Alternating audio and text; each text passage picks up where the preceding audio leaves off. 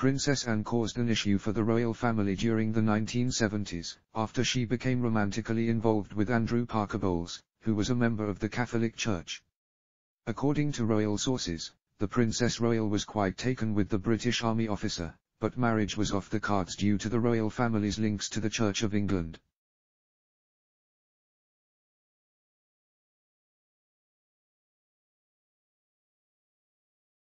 The Queen is the head of the Church of England, and family members who marry into the Catholic faith or convert are automatically excluded from the line of succession.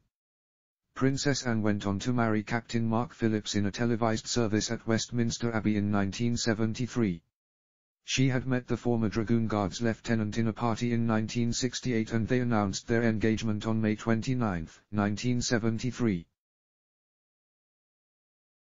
Captain Mark Phillips was a highly regarded equestrian rider and had won an Olympic gold with the British eventing team during the 1972 Summer Olympics. Princess Anne was also a keen rider and followed her husband onto the team for the 1976 Olympics, becoming the first member of the royal family to compete in the tournament. The couple welcomed 2 children together, Peter and Zara Phillips, who were not given formal titles. Cracks in the marriage had begun to appear by the late 1980s, and the couple announced their separation in 1989. Princess Anne went on to marry Sir Timothy Lawrence, who had served as a commander in the Royal Navy and had been the Queen's equerry. In 1992, the Princess Royal became the first royal divorcee to remarry since 1905. The couple were married in Scotland, as the Church of England at the time still did not permit the remarriage of divorced persons. Andrew Parker Bowles went on to marry Camilla Shand, the current wife of Prince Charles, in a Roman Catholic ceremony in 1973.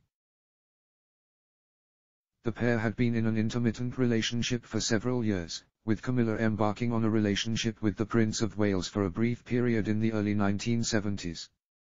They welcomed 2 children together, Tom and Laura, but their marriage was plagued by infidelities, as Andrew Parker Bowles conducted a number of extramarital affairs.